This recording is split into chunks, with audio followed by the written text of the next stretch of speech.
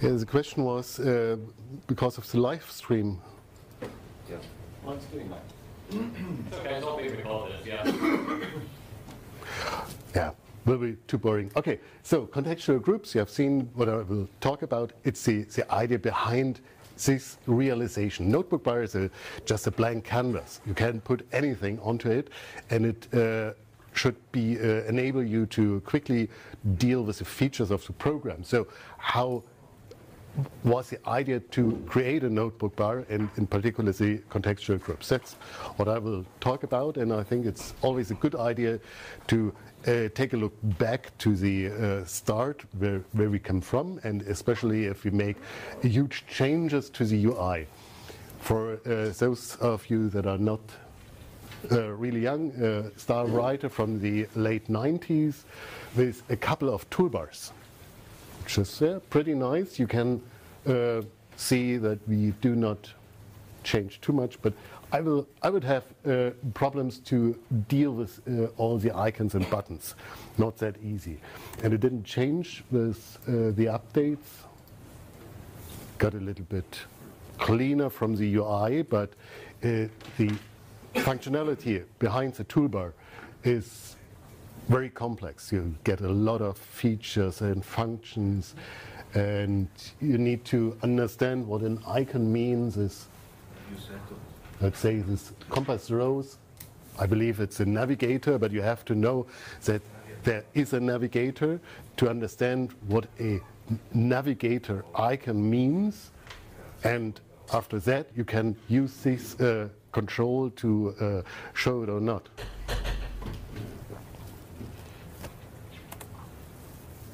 And later version, a bit more clean UI. Okay. And with LibreOffice, starting from 3.5.4 and down there 5, we didn't change too much. To be honest, I put the images onto the presentation to illustrate that our functionality grows and that we get more and clutter the toolbar. The opposite is true. We are working on a better UI. We do it for years, for more than 10 years, and it gets better and better. For instance, it is with the two toolbars at top presenting the most important information to the user. It's pretty clear. It's similar to other programs, and you can use it easily. And with introduction of the sidebar, check it here in the lower part, we get more room in the conventional toolbars. So it is still a clean interface. And yes, failed for my side. So the question remains, what is it good for? What are toolbars good for? First of all, a toolbar is a quick access to frequently used functions. Often it is abused to present all the features and awesomeness to the user. I guess every one of you knows a program that is hard to use if you don't often start it and frequently use it, because every function is cluttered in the toolbar. It's just a convenience feature for the experts, but it mustn't be. And especially for a office suite like LibreOffice, which is used for many users, there has to be a precise and clear concept behind it. So quick access to frequently used function. That's the purpose of a toolbar. What I scribbled above, by the way, is an example. I will talk later about it, and it should illustrate the idea. It is filled with icons that you may know. Of course, you can figure out that a disk, second icon from the left, a disk is likely a function to save the document. We made number of icon tests over the last years that shows that a disk is really a good indicator for save. But next to it, left, new. It could be something different, but it isn't, because it's the leftmost icon. back to my notes. Increasing functionality, I talked about it. You have to trust the icon. The save icon is very clear, and it's obvious what happens there. But if you move icons around, and if you would move the new icon from the leftmost position to somewhere else in the toolbar, no one would be able to find it because the new icon is not that striking clear. It is often called the muscle memory. You know where you have to click to find a certain function. All the clipboard stuff, undo, redo, left, right, not that clear always, but copy paste, it's next to undo, redo. So it's kind of a positional information that you're using to figure out where a function is on the toolbar. And the most worst part of all these things is that a new user is required to learn all this stuff. He has to look at the toolbar, get the tooltips from it, and understand what it means to show icons like this one. Or it's just a stupid example. Let's say this one. I wouldn't know.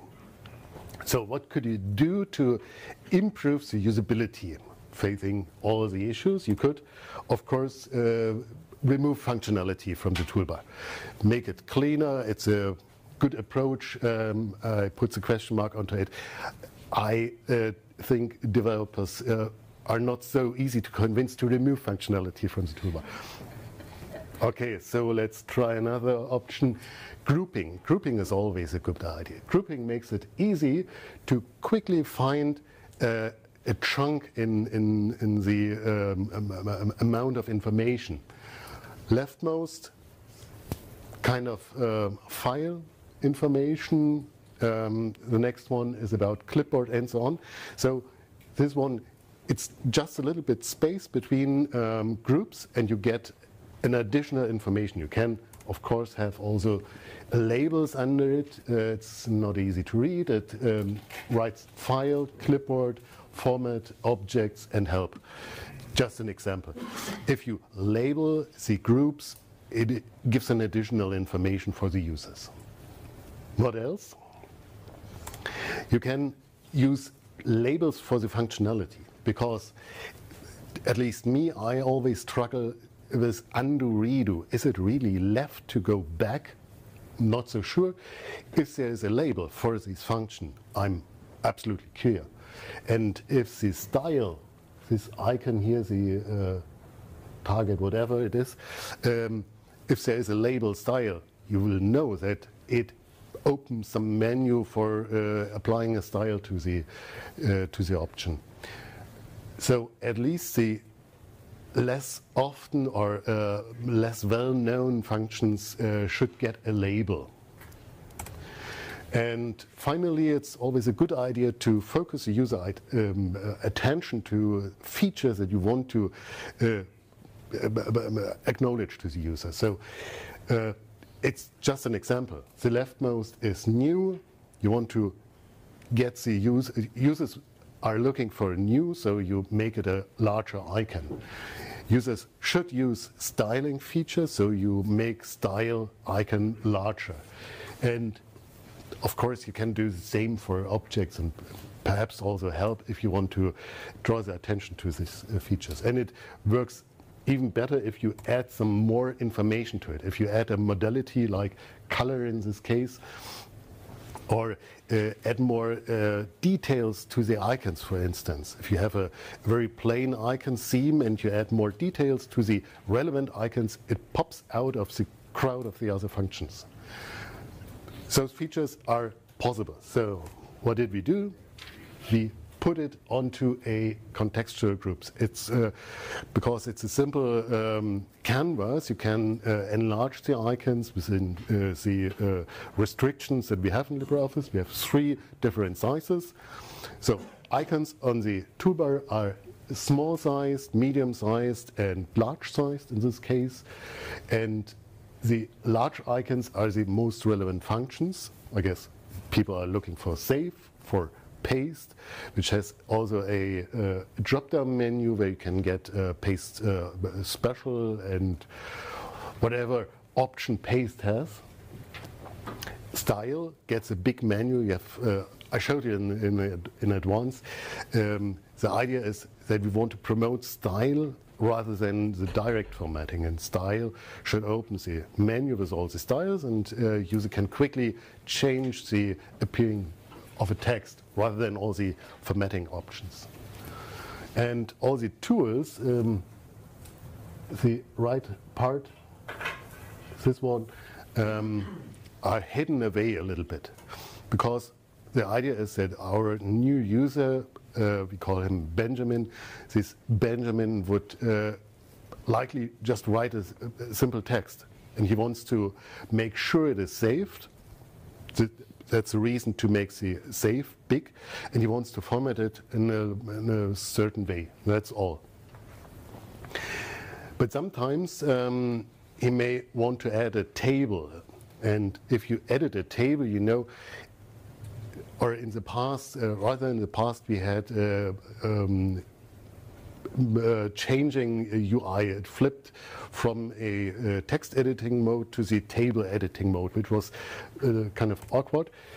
The idea is that most parts of the toolbar should remain static, and only a few things have to be depending on the context. That's why this thing is called contextual groups.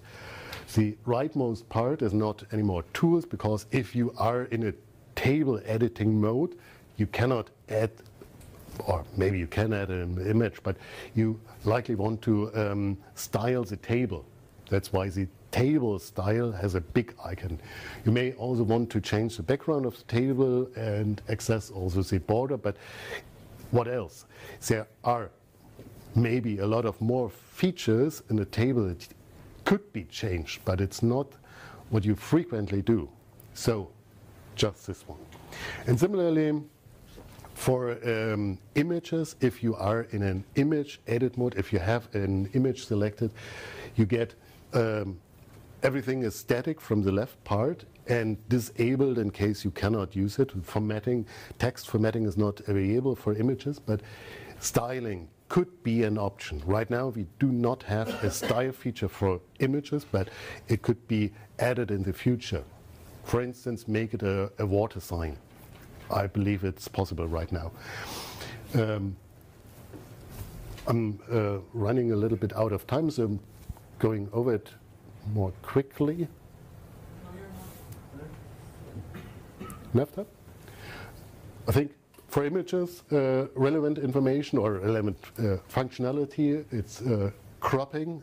It's, at least me, I do it quite often. And reset, it's not that easy to find today. We hide the original size. It's a function is called original size. We hide it really good away, at least in Impress. It was not so easy, because switching the resolution of the presentation back and resetting the image size was not easy to find. It's a function that is often used. What else? Chart mode. Of course, if we are in a chart, we need to get some kind of styling feature which is on the same position. You can trust that a big icon on this position will present you with a kind of preset, with something that enables you to quickly switch from one kind of visualization or modification to another one. And the chart would, for instance, change from a bar chart to a scatter plot or a 3D chart, or whatever. And finally, with shapes, wasn't that easy to find relevant functions, but similar for this one. And this one is writer. For writer, it was writer, how writer looks. For Calc and Impress, it should be similar to writer.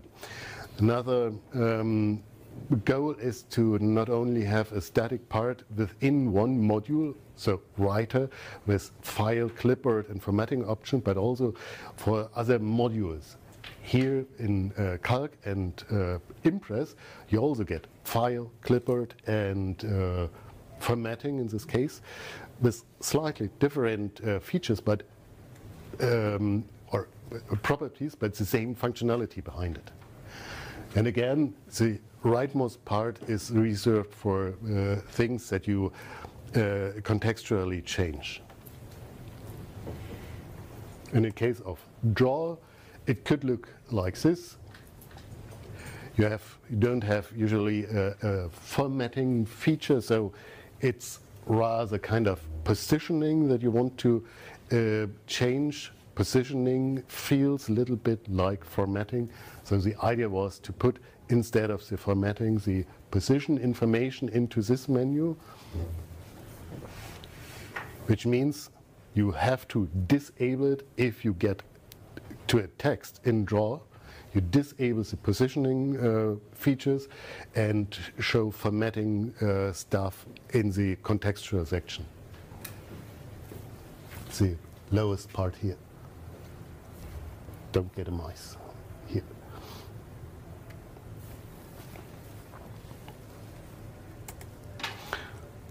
Okay, so my conclusion, the outlook for the future. Of course, we need to fix all the bugs. Styles do not work really well. All the ideas of functions are not implemented. The aggregated functionality, for instance, of manipulating images is not available right now. We have bugs for the when the size is shrinked. Normal toolbar gets a kind of chevron where all the remaining items are collected in the menu. We do not have it right now, or at least it's not really well working. But if everything is done, we need, of course, a better configurability. Right now, it's a technical way to deal with it. It's a UI file that you change with Glade, and you do not have a good means to add your own UI file. So it's a dirty hack. But you can change it, but it's very dirty. If that's all done, I think we need to muffinize the sidebar, meaning the sidebar should also be get the freedom to be configured by the user. And if I say configured by the user, I have something in mind like Mozilla is doing for the Firefox in a customized mode. It should be kind of WYSIWYG configuration. You select the uno command and drag and drop it to the position where you want to get it.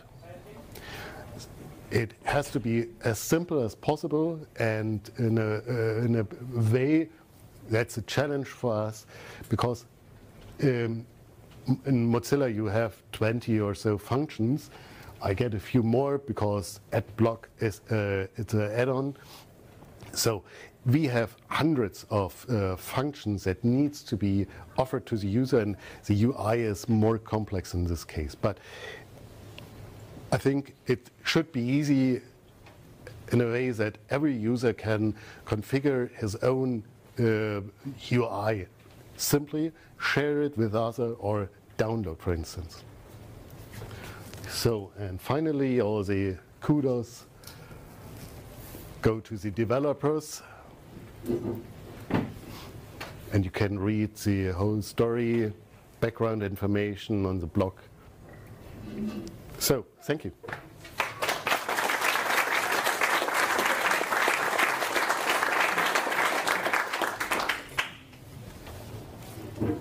Just ask. Up to now, there's a clear distinction between the top toolbar and the sidebar, in the sense that the toolbar was something static and the sidebar was contextual. Now, is there a clear vision of what should go to the sidebar and what should go